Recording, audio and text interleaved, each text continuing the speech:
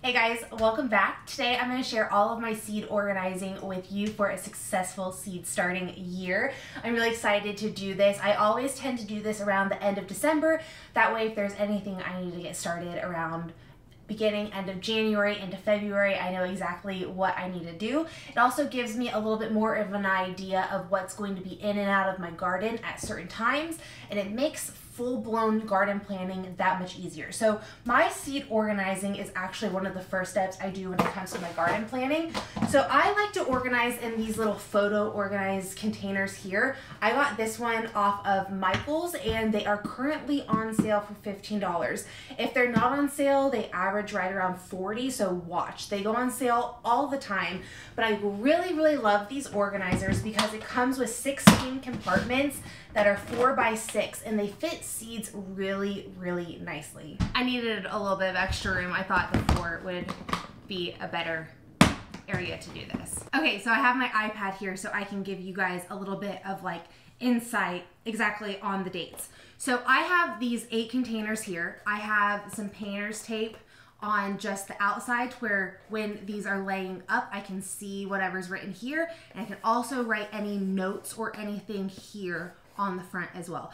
I like using painter tape on outside of containers because it's really easy to just take off at the end of the year and restart. It really helps organize. So I date these by lengths before my last frost, but I actually don't do my last frost. I actually push it out by a few weeks. So one thing you want to know when it comes to doing any type of seed starting, if you are new, is you want to find when your average last frost date is. For me, that is April 16th here in Kansas, and I actually wait to plant out any of my frost tender items until about the first week of May, end of April, that time period there. Average means average. So I like to give myself a 2-week window there. Kansas can stay cold, but it can also stay warm. But I like to give myself that buffer just so I'm not stressing about anything getting too cold outside and potentially being ruined. So I will date everything from like that first week of May. So I break these into 8 categories. My 8 categories, I have to have a little cheat here, is anything 12 weeks before my plant date, 12 weeks before my plant date, 10 weeks before my plant date, 8 weeks before my plant date, 6 weeks before my plant date, 4 weeks before my plant date, direct sow 4 to 2 weeks before my last average frost, and then direct sow anything after my last average frost / my plant date. So what I do when looking up my planting date, so I like to just throw into Google what is my average last frost for the city I live in, USA. That will give you an idea of your average last. Like again, I go a few weeks after that just to be safe that my no frost will be in the forecast. I have in the past started my seeds early enough to where they could be planted out by that average last frost date. And I've always noticed that waiting a little bit longer to start your seeds sometimes is the best case, because if it ends up staying cold and your seeds are already advanced, you can just cause them to be stressed inside a little too long. So again, that's another reason why I like to wait that few weeks. So for me, again, my date I'm going off of is April 30th to May 5th. That is going to be when I am planting my plants in the ground. All I do is type into Google 12 weeks before April 30th.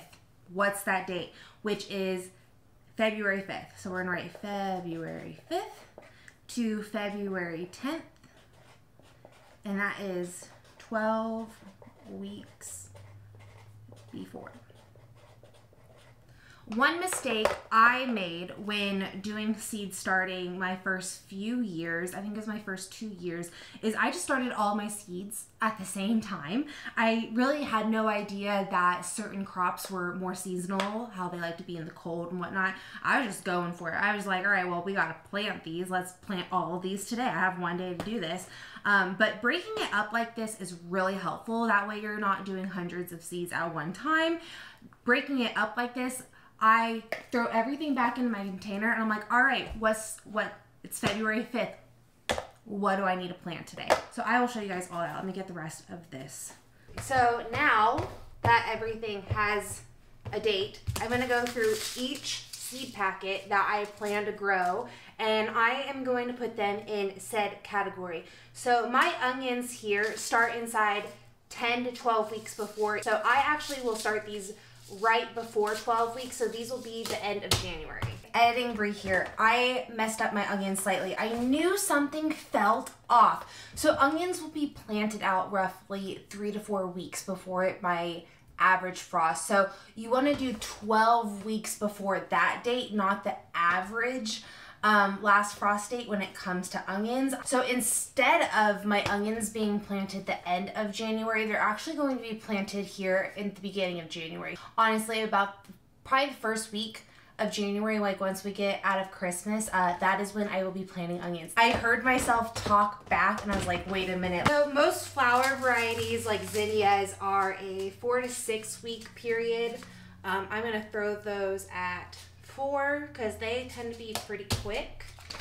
Russian mammoths, any type of sunflower, you're going to want to direct sow. They just tend to do a little better. These are cold stratified. So yeah, I'm just going to go through each one, 3 to 4 weeks. So we're going to go more on the 4-week side on that as well.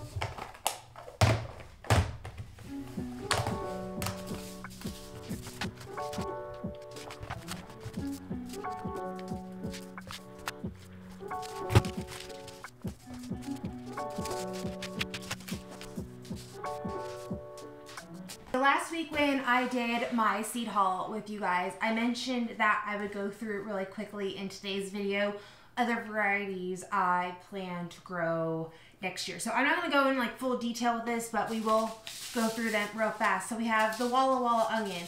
We have the Flat of Italy red onion. We have the Australian brown onion. We have lavender, Chinese pink celery, which honestly is an absolute favorite of mine. It's so beautiful, and I actually like that these stalks are thinner stalk. It's really easy to grow, super easy to chop. It freezes really well. I love pink celery. I have the Etita, definitely pronouncing that one. It's an orange bell pepper. Then I also have the King of the North over here. We have jalapenos, serranos, bananas. We also have some white sage and dill, some oregano, parsley, basil, cabbages, kale, lettuce, loofahs, calendula, marigolds, different zinnia varieties.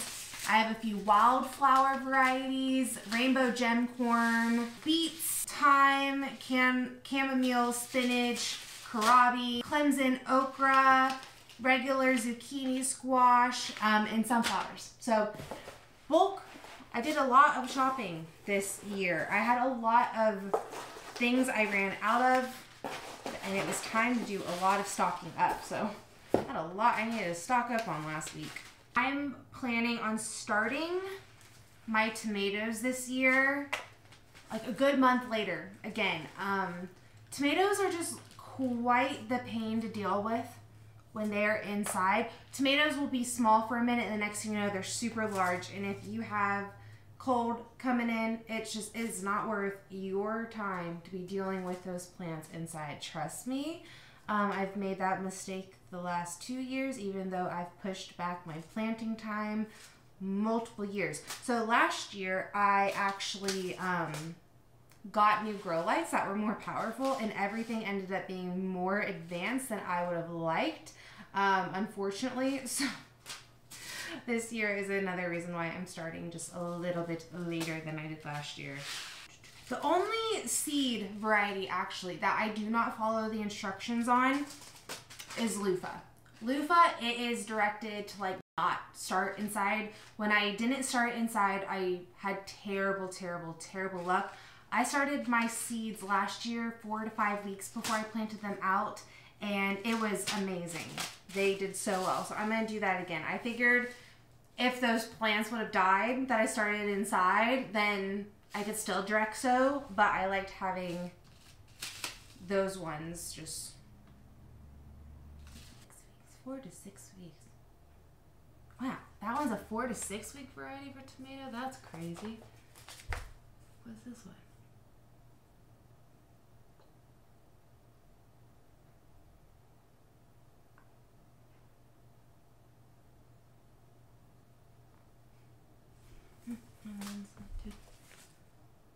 All right, so it looks like I'm gonna do my tomatoes closer to 6 weeks and not 8 weeks. I got everything organized into the categories. So all I'm gonna do here now is simply put all of the seed packets that are going to be started in that date in the compartment.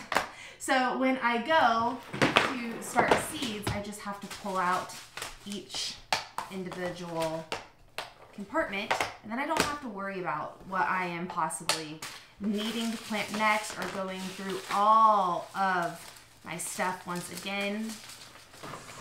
Okay, and now with all of these other varieties that I have scattered through here, some of these are, actually I did grow this one, I need to look that up. Some of these are perennials I no longer need to plant. Some of them are varieties I don't plan to grow. Others are duplicates of seeds that I have. I have multiple packs of seeds for some of my varieties. So what I'm gonna do is I'm actually gonna go through and categorize these by variety.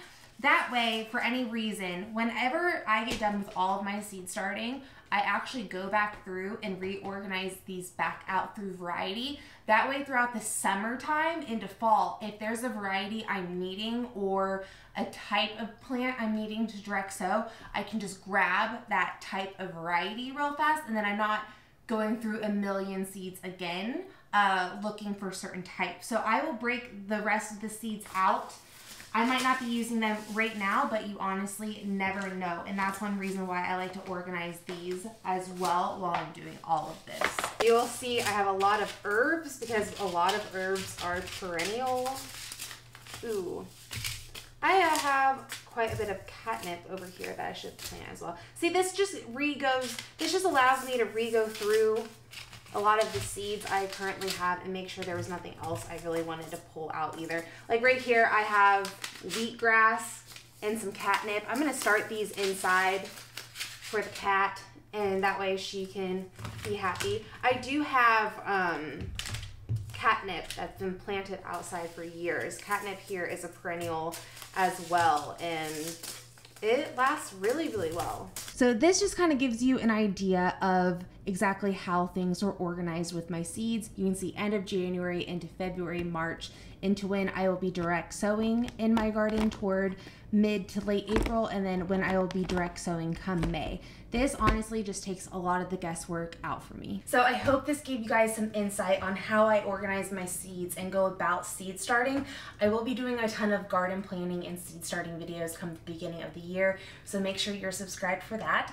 I will say though that this is my last video for the 2022 year. I will be taking the last week of December off for the holidays. So I hope you guys have a great holiday season and a great new year, and I will see you all in 2023. Bye guys.